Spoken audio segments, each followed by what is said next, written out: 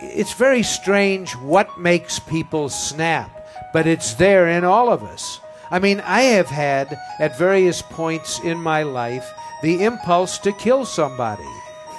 Really, I mean, I remember when I was 13 years old, and after school, there was this fellow who was older than me. His name was Joel Fenster. And he used to bully me around, you know. He used to grab my school books and throw them away, and he'd push me around. And, you know, this went on for a very long time, possibly a year or so. Okay. And one day, you know, I was at home, and I was thinking about this as I was getting older, and I thought, you know, I don't have to take this anymore. What the hell am I letting this guy do this for? And when he came over to do it to me, I put him in a headlock. I had been watching wrestling on TV. I put him in a headlock and banged his head on the sidewalk.